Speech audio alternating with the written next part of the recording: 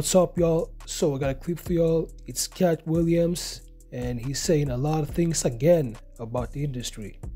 So I need y'all to watch this clip that I'm about to show, and listen carefully to everything that he says, because he's dropping a lot of gems. He's talking about being blackballed and all that. So make sure to listen to this clip. Right? To the people that he was talking to, right? He was not making a culinary statement. I don't have time to, because you're not advanced as a civilization enough to know that if you didn't cook this thoroughly, you are all going to get salmonella poisoning, and everyone's going to die that eats this undercooked pork. So now God can't give you a lesson that you're all going to know 5,000 years later. He just tells you, hey, don't eat that. Oh, but it smells good. It's great. Don't eat it. And because they didn't, they were able to preserve their society when others were dying. It's just that simple. That was the base of the do not eat pork. Yeah. And so once you understand, what's more troublesome is we want to believe that this personal guy, this guy we're looking at, this guy talks to God, but we don't believe he ain't cheating on the first lady. Like, make it make sense. You don't believe he talking to his wife. You don't believe that communication is 100, but you believe God is channeling through him. What has he said that made you believe that? We demand evidence for so much, but we allow things that are so important to be swept under the rug. So paying teachers don't matter. So now everybody in the whole country make more than the teachers, and we know it, and we don't change it, and we cool with it, and we still putting our babies in. A pandemic had to come for us to see, we teachers. Now we see what the teacher was talking about with him. He do talk too much, just like she said. They told us that the lottery system was for them, and people been winning $500 million since we can remember. We don't remember nobody's school getting upgraded, not one time, nowhere in the country. But these are the type of conversations Katt Williams has in his projects. And, you know, it takes it Joey Crack to bring it out. You the fucking best, man. Hey. All that shit. I used to run to that shit, man. Be something you not, you know what I'm saying? People in our demographic weren't supposed to make it to 25. So, you know, based upon that, I'm on my second, third life already. You know what I mean? By those standards. That is a fact. The whole thing is, I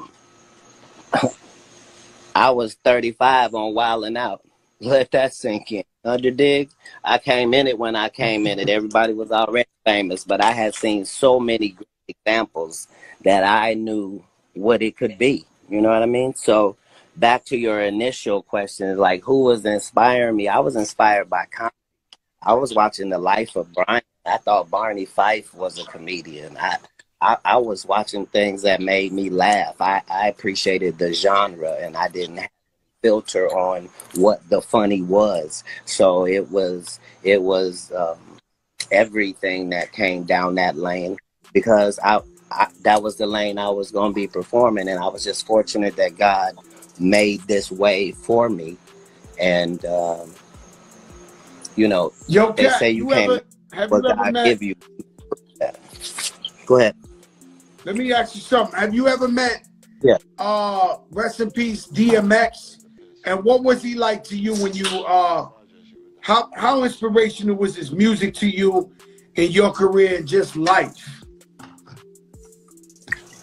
Well, I always had a whole relationship with music itself. So as somebody who had left home early when you had a Walkman, I was married to the fact that I could put those headphones on and be somewhere other than where I actually was. And music has been that my whole life. I met Prince when I was 12 years old and continued to know him all through my life.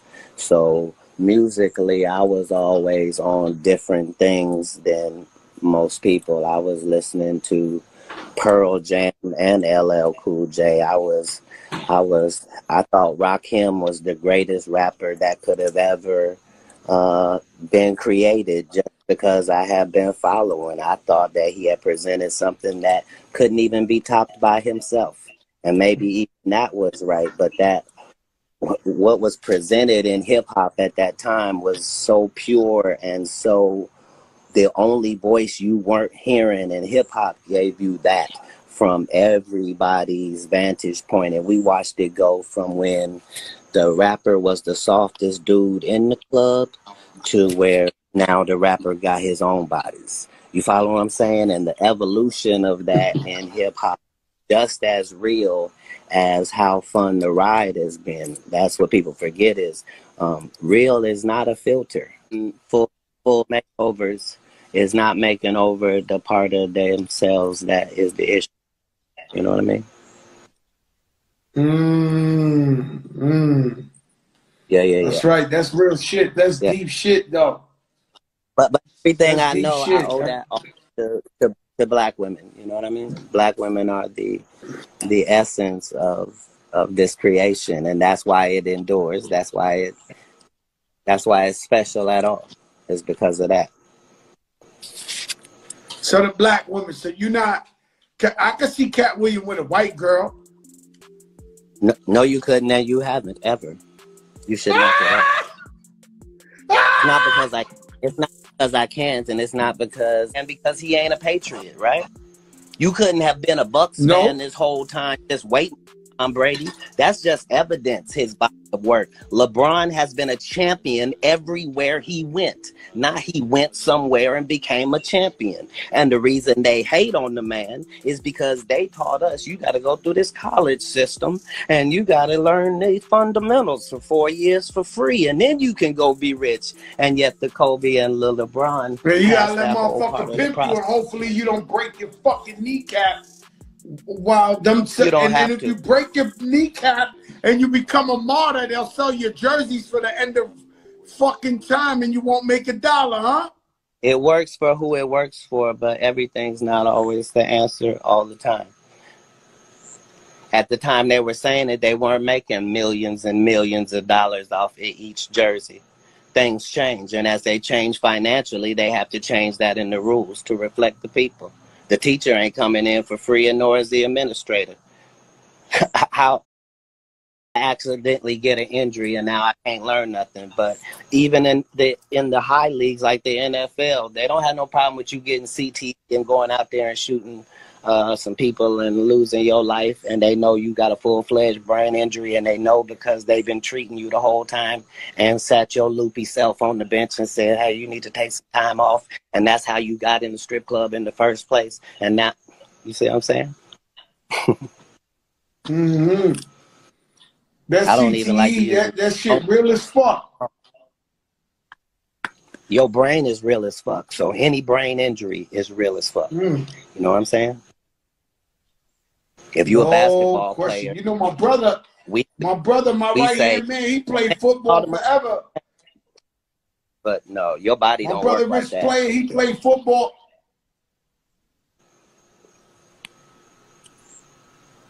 That's him freezing again. Nah, that's not me. I mean, we both talking. I said my brother, my right hand man, Rich, he played football for like 15 years. Sometimes that nigga spaz to where I think he might want to do something to me or something.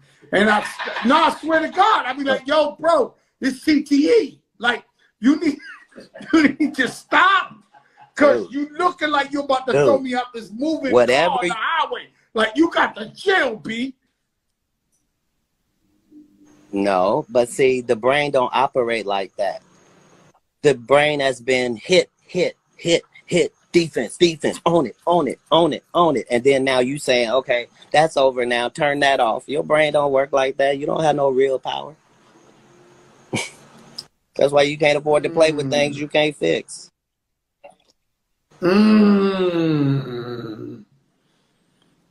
is a fact. That is a fact. You can't be counting on the person that got paid if you okay. If you okay sometimes. That's all I'm saying. Shout out Jack Thriller, DJ Infamous is in this motherfucker. That's you know, we got a lot of legends in this motherfucker tonight. You know, we don't win versus time. Like, you know what I'm saying? You really done taking advantage of me situation. Nah. Listen, yo, Katt, I love you, my brother. That's what they do. Yo, Katt, I never. He said we went over this time. Hey, yo, Katt. I owe you a dinner, man. I owe you a fucking dinner. I obviously can't afford to get anything I'm tell else. You, like I told Puffy, I don't let men take me out, sir. I'm good. I'll do no dinners. Yo, Katt, I love you, brother. I thank you for everything. Thank you for coming on the big show, man. I appreciate you, my brother. I love you, man. All right, so as you may know, Katt Williams did an interview with Shannon Sharp, and he exposed a lot of comedians. And in this clip that I just show y'all, he's talking about the elite, the global elite, and he's saying that he was blackballed by other comedians, other celebs, and basically there's a small neat group and they control the Hollywood. And he said that they tried to blackball him, and basically he just went on his own, and he's still, as you can see, he's still successful till this day. Even though he's not a part of this group, this elite, he's still making money and he's still successful. And I think this interview was really important for the culture, that he went against the elite and that he went against all these comedians that sold himself to basically the elite. So let me know what y'all think about this video. Peace.